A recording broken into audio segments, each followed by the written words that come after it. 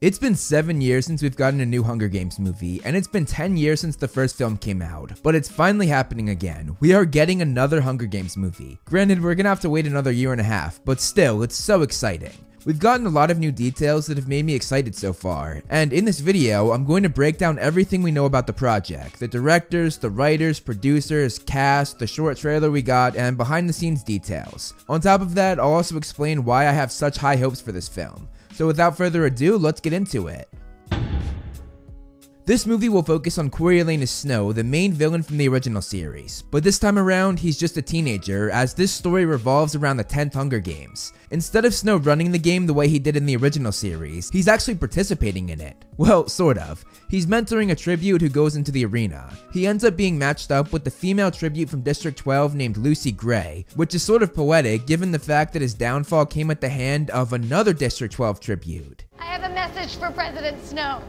Fire is catching. And if we burn, you burn with us. It then quickly turns into a love story with all different twists and turns. It's a plot that differs from the original series, but also has many of the same themes and backdrops. And while that's my summary of the plot, here's what the studio themselves said. Uniting their instincts for showmanship and newfound political savvy, Snow and Lucy's race against time to survive will ultimately reveal who is a songbird and who is a snake. The movie itself will again be funded and released by Lionsgate, the same company that brought us the first 4 Hunger Games movies. This film is going to be based on a prequel novel that actually came out back in early 2020. The book was very well regarded, and I myself was in disbelief with how much I enjoyed it.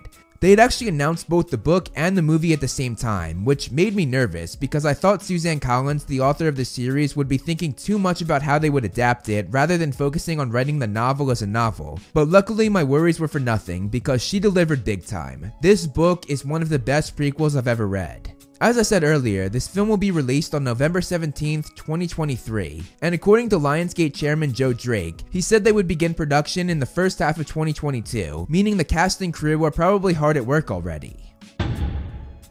The story is obviously based on Suzanne Collins' novel, which is actually a good deal bigger than the first 3 novels, but the screenplay is being adapted by Michael Leslie, who wrote the script for the Assassin's Creed film. The movie didn't get the best reception, but it shows that he has experience adapting screenplays from already existing material. The director of this movie will be Francis Lawrence, who directed the final 3 Hunger Games films, so Catching Fire, which is my favorite in the series, as well as parts 1 and 2 of Mockingjay. This makes me so happy to hear because I think Lawrence did an incredible job jumping on and finishing the series on a high note. When looking at the producers, we have a few more people returning. Nina Jacobson and Tim Palin, both of whom worked on all 4 of the Hunger Games movies, will produce this movie as well. We also have Jim Miller returning, who produced the first 2 Hunger Games films. And joining all of them, we have Brad Simpson, who has worked a lot with Jacobson, so they have good chemistry. And of course, joining them as an executive producer is Suzanne Collins herself, meaning she'll be able to guide them in the right direction.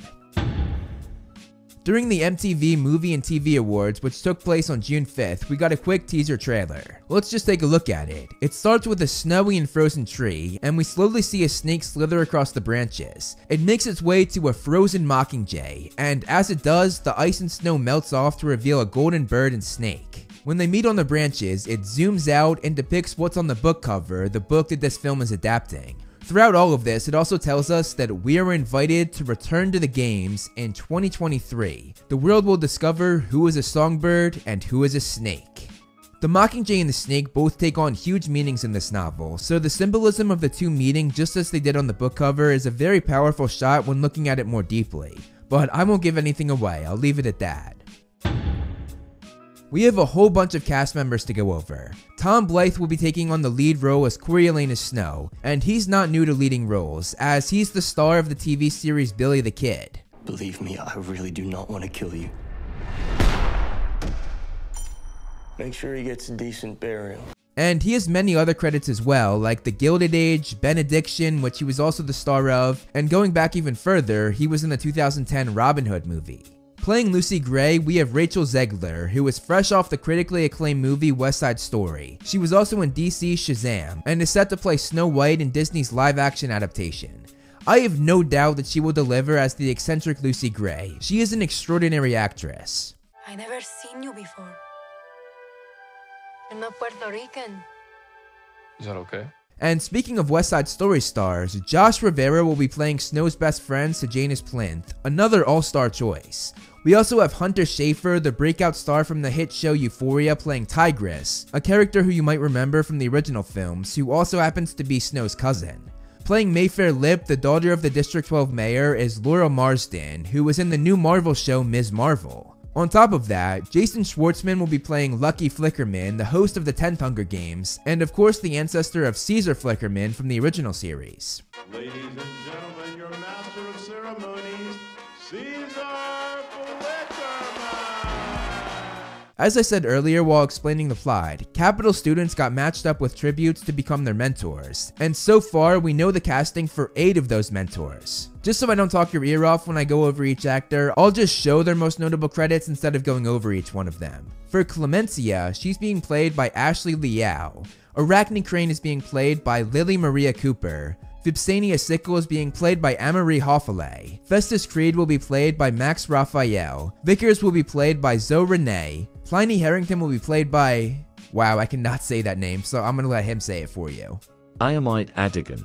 Felix Ravenstow will be played by Amr Hussein, and Domitia Wimsawick will be played by Caitlin Akinpelumi.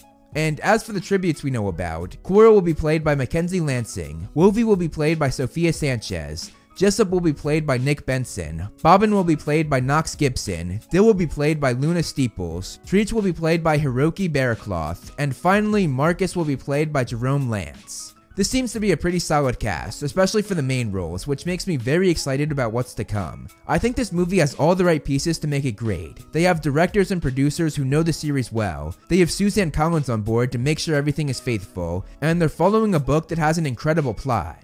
The original Hunger Games films are some of the best adaptations if you ask me. They were incredibly faithful to the source material, and I think we're going to see that again with this prequel. Story-wise, there are so many directions and points they can follow. The Dark Days, which we heard all about in the original series, the formation of the Hunger Games, a deeper look at Capitol life like the school, the creation of the Mockingjay, and of course Snow's character. The Hunger Games films added a lot of lore to his story because they added these amazing cutaway scenes to Snow throughout all 4 films that were not in the book. So in a way, this movie is actually better set up than the original prequel book was. I can't wait to see what they do with this prequel film. It's still a long way away, but so far from what we've seen, I think it will be worth the wait. Thank you so much for watching, guys. I hope you enjoyed the video. You can follow me on Instagram to see more of my personal life, like my cute dog Loki, and some behind the scenes movie flame stuff. I also do similar content on TikTok and Twitter that I do here on this channel, so if you like what I do here, check them out. All the handles are right below me, and links are in the description. Over here are my wonderful patrons. If you want to be featured on the next video, plus get a few other perks, become a patron today. As always, if you liked the video, hit that like button and subscribe, and look out for more great Movie Flame videos on the way.